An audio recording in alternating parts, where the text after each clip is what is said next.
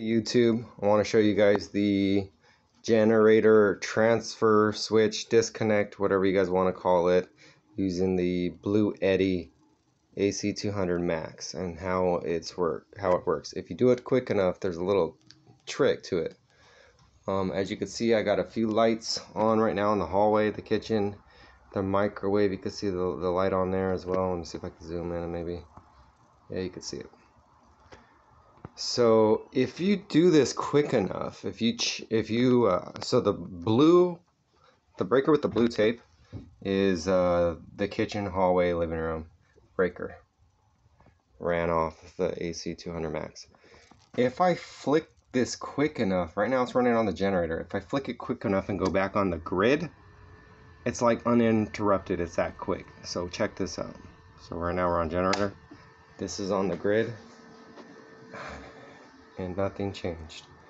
And I tested this watching TV, like the TV's on, nothing happens, it's that quick. But let me show you when you go to the off, like that it really is working. So right now I'm gonna flick it on the off. All the devices should be dead. There's no power to anything, and voila.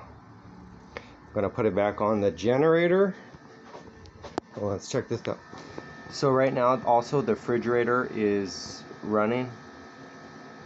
So you could see I got 146 watts. When I turn this on, it should bump up a little bit. So here's the generator. Shoot, this popped up a little bit to 180. Let's go see. The hallway light should turn on automatically. The microwave is blinking, and the kitchen light, you gotta go and manually turn it back on. So yeah, that's how the AC200max is powering most of my house using the ProTrans 2 generator transfer switch. If you got any questions, just ask me below, and got a link in the description for the AC200max for 5% off. Thanks, bye.